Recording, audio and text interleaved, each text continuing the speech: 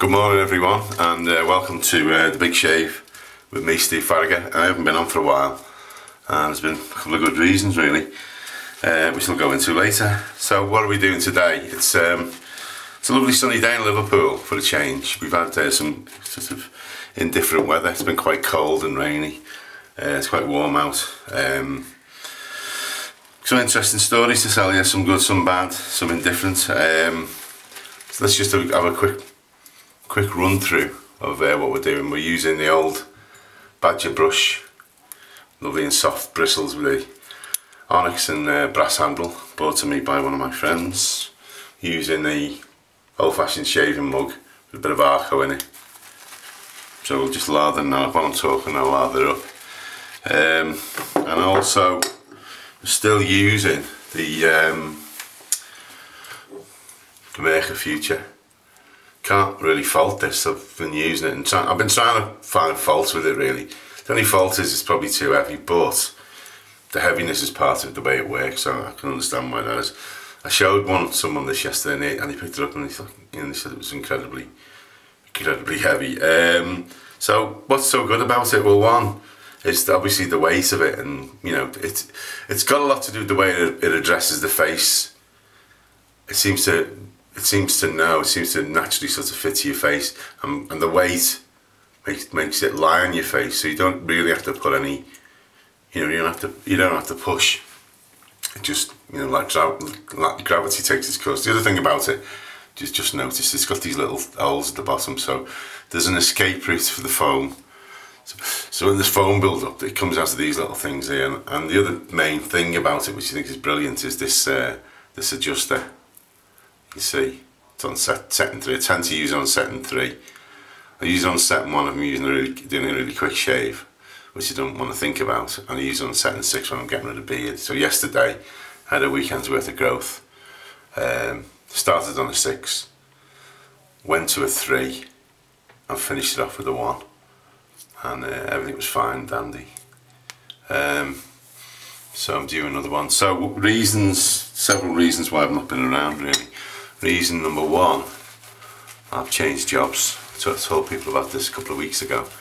With this new job, my fancy title is Social Enterprise Manager. So I'm working for a local housing association in Liverpool, and I'm managing a team of people who are delivering IT, internet, web training to communities, and I'm sort of trying to sort something out. There's a bit of a mess left by the previous person. I can't go into details about that because it's personal. It's not personal, it's what you call it.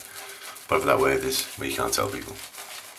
Don't remember. Anyway, so I've had the weekend now, and I can talk a little bit about my personal experience. I think I've sort of, working for myself for a while means getting back into an organisational culture has been quite difficult for me. Going in at a certain time, having to dress up, to dress code. The thing that strikes me most is that organisations like this, people spend a lot of time not working to maximum effort. So the team that I deal with, they're only working for like half the week, and the rest of the week they're in the office. And it's debatable, really, whether that's cost effective, really. Some of them private sector, from the what's called the third sector, which is the sector that is a business but works in community. We work regularly 50-60 hours a week, but a lot less paid than some of these people are getting, working 35 hours a week and doing considerably more work. So it was a bit frustrating the first couple of days, but I'm sort of getting my head around the culture now. It's not as daunting as it was. I'm only there for 9 months. I've got a 9-month contract. Could be there longer if I'm successful and they pay me enough money. But I'm working slightly lower money than it should be, really, because it's only 9 months. I'm trying to impress them. So if I impress them, and do you think I want to be worth it, I'm going to try and get more money off them. But don't tell them that, okay? What else has happened?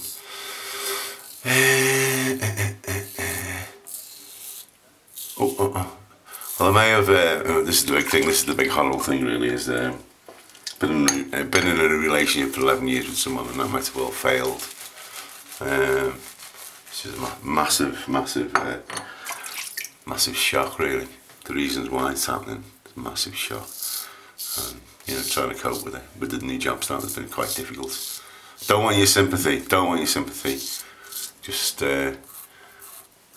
don't let your girlfriend go on Facebook and look up old boyfriends. That's all I can say. If you start looking up old boyfriends, get a hammer out and smash the computer. Even if it does seem like you're a control freak.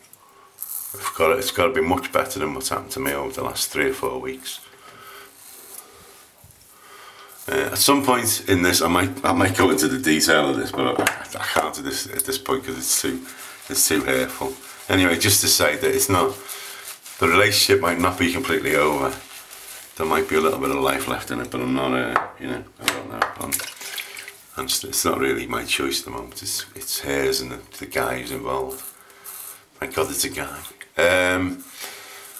Comments from people. I've had loads of comments, which is fantastic. Fantastic. And a lot of the comments are, I've followed what you've done, and it's helped.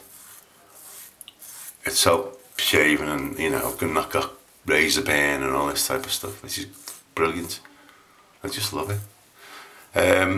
Regards to actually getting more people to shave, if people know what a car boot sale is, then you know what I'm talking about. But in Britain, people every so often get their old junk together and they take it to a field and they sell it, usually for like 50p a pound. And I had this idea of taking some blades down, some shaving brushes, and trying to sell them as well as selling all my junk, which I did do. And I tried something out. I asked everyone who sort of showed any interest whether they'd been taught how to shave or whether they just made it up as they go along and had problems. And everyone said that they'd had problems. No one had ever taught them, especially their dad.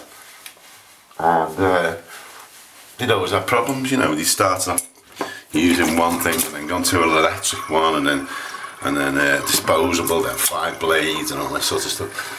And so I think I've tapped into a common experience for people, that people would like to shave properly. So that's the cologne going on. And I must have told about half a dozen people. I must have actually talked to people and then explained it to them. I think I'm actually putting the video, putting these shaving videos on a DVD, if it's possible. I don't know whether it is. Or maybe make a special one, which is more of an instructional thing, and sell it. So you buy the DVD, and you also buy a razor, and you buy a couple of blades, and you buy a brush, and you buy some Arko soap. And so if anyone, you think that's a good idea, tell me. I'm also still trying to get people to sponsor this to come off. It's a minimum of £10. I've only had one person put it forward, but we need 100 really. I want to do 100 times 10, which is £1,000 to a charity. So charity, I'll have a think about a decent charity. So let me know. So that's the cologne. Okay. What else is happening in Britain? Not much really. It's very quiet. Government's still sort of in disarray. It's a government that's made up of several parties, and it still don't know what they're up to. What else? Well, that's enough really, I suppose, isn't it? So that's cologne, and then aftershave, then we finished. Now I've got to go and get ready and get off to work, so have a nice day. It's Tuesday the 14th of June, and it's a big goodbye for me, Steve Farragher, in Liverpool, with the big shave, and just carry on shaving, that's what I say.